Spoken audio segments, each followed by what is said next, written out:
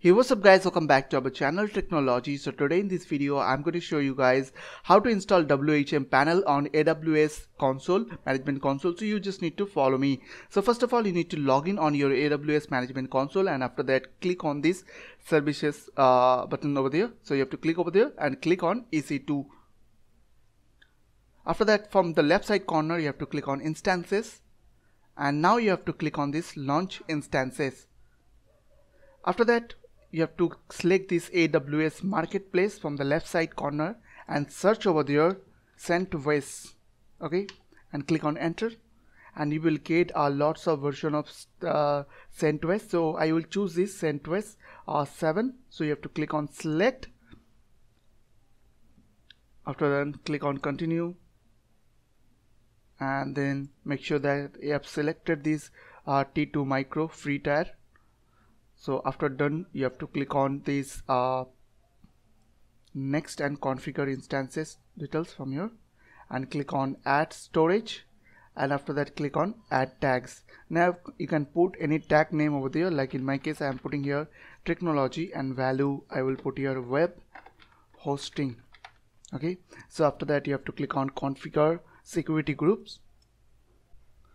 So now you have to forward few port from your VPS. So what you have to do, you need to click on this add role, and after that you have to select here HTTP, and from the source you have to select anywhere and add rule again, and click on HTTPS and after that select anywhere and again add rule and select here. Now select here custom TCP rule, and from here you have to put the custom port is called 2087, and source select, you have to select the source is anywhere. Again you have to select one custom TCP port, and port should be 2083. okay, and from here you have to select anywhere, and after that click on review and launch. Now click on launch. So after that you have to create a new pair over there. So the key pair name is, I will choose here Amazon Web Hosting, okay, and click on download key pair. After that launch instances. Now it will take some time to load your instances, so you have to wait. So just go to the EC2 and then instances. As you can see, it is showing initializing, so you have to wait. So now what you have to do, you need to open putty on your computer. So I have already downloaded and installed this putty. So now click on load button over there, and you have to select that Amazon webhosting.pem file. So here is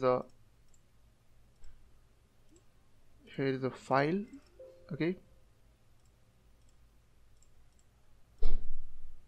So now click on save private key, click on yes. I will put any name over there. In my case I'm putting here web hosting, and click on save. So it's done. So after your wget install, you have to just go to putty, and you have to copy this IP address, this VPS IP address. So you can copy this IP address from here, or you can directly copy this public DNS, okay, and open the putty, and you have to paste over there, and just expand this SSH and click on auth, and after that click on browse, and now we have to select that ppk file. After that go to the session and click on open. Now you have to log in as Centos. You have to type over there Centos, and now you have to click on enter. So it's done. So now you have to set a root password. So the command is sudo and then passwd,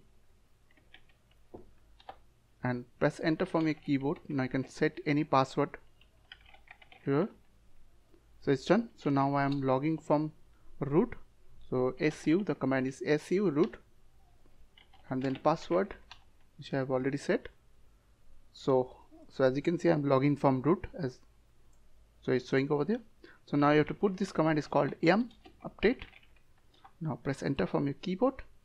Now it will take some time. Press Y and then enter.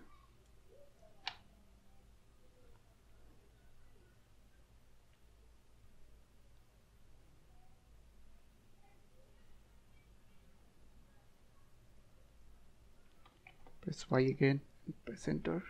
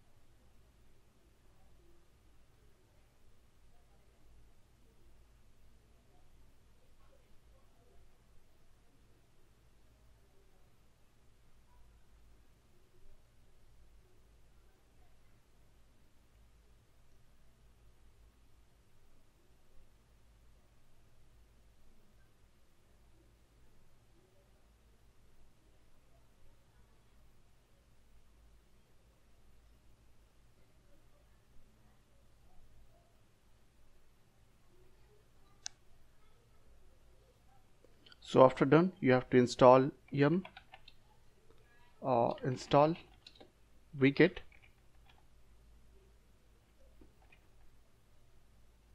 and then yum install perl. So I will give you all this command on my video description. So here's all the command, as you can see. So you have to install one by one. So now install nano. So put here yum install nano. So done. So after done, you have to set your host name. So just put over there hostname ctl set hostname, and then you can put any hostname over there. In my case, I'm putting here test dot gadget box dot in. Okay, and after that press enter. So now it's done. So now you have to put this command to download cpanel, and after that put this sh latest. Now press enter. So now it will take some time, so you have to wait for a few minutes.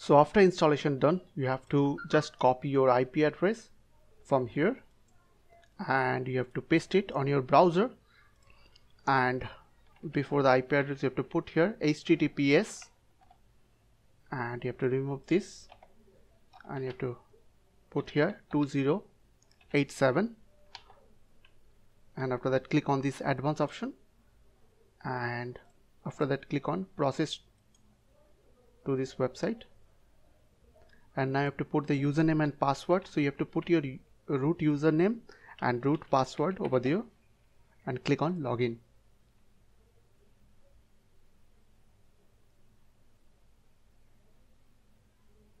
Now click on agree to all, and you can put here any of your email ID. In my case I'm putting here my email ID is 606,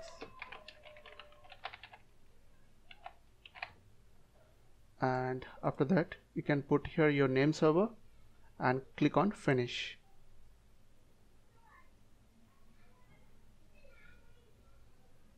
So here is my web hosting panel. So if you want to for your client you have to put here 2083, and so I'm going to create one username. So create a new account. Domain name, you can put any domain name over there. So .test.com, okay, and username is same, password, and you can put any email ID over there, test@.com.